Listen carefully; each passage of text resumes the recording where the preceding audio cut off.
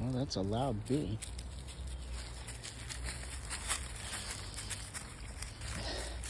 You can really start to smell all the flowers, all the little weeds and flowers out in the woods that are,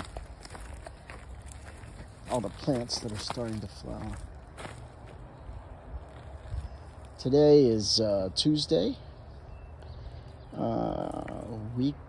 two weeks now after Easter.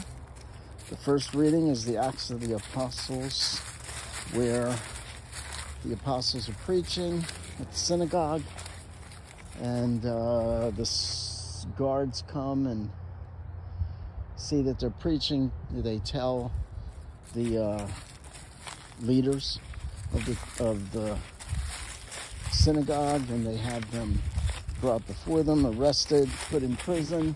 In the night, the angel comes and releases them and tells them to go and preach in the synagogue. They go first thing in the morning to the synagogue. The guards or the soldiers go and want to arrest them, but no, or ask them to come in, I guess, because they said they were afraid to forcefully take them in because they thought the crowd would stone them. And so, wait, am I getting that confused? Yeah, so they're out there preaching again. And then in the gospel, it's John 3:16 to 15 to 20 or something like that, where God so loved the world, he sent his only son. And then so that those who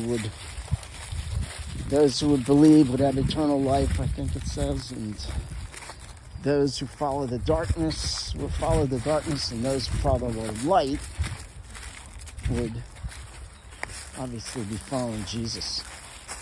So I gave a little presentation about silence yesterday at our youth group, and I tried to remember to do the same thing this morning in the video from Father Mike Schmitz. He talked about diverting himself while he makes breakfast and stuff, listening to tutorials and things and whatnot, as he said. And I usually listen to the news of the day, whatever's on YouTube, by the normal people that I listen to, which is conservative. So I hear their side of it, and if I want the liberal, or I guess the Democrat or the socialist side, I just read the Washington Post. And there's my counterpoint: conservative, and then the socialist agenda given in the Post, the Democratic mouthpiece.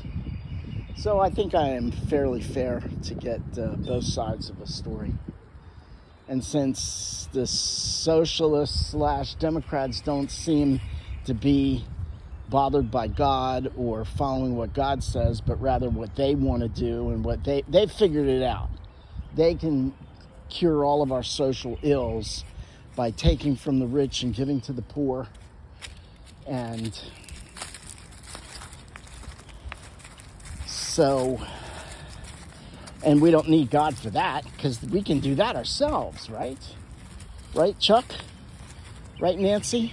We can do all that ourselves. We are the chosen ones who can figure it all out. But again, utopia can't be found here on earth. It's been tried. Isn't that what well, anyway, it's been tried. And they're trying to bring heaven on earth. That's not going to work, because heaven is heaven, earth is earth, and hell is hell. And if you're not going towards God, then unfortunately you're going the opposite direction. So if you're not heading towards God when you die, or in union with God when you die, where do you think you spend eternity?